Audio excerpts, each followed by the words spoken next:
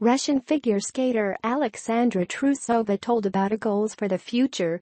Do you remember when you first saw Evgenia Medvedeva?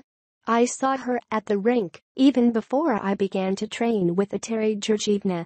We did not talk yet, she did not know me, and I just looked at her as a star, as a celebrity. Then I came to them in the group, went to the locker room, we began to communicate. I'd like to be with her together. Then in Novogorsk, we were placed in one room. What do you want to achieve in life? To become an Olympic champion. When did you realize that you can become not just a figure skater, but a champion? Years 9 to 10, when I watched the Olympics in Sochi. Then I decided that I was definitely going to figure skating, and I want to become an Olympic champion.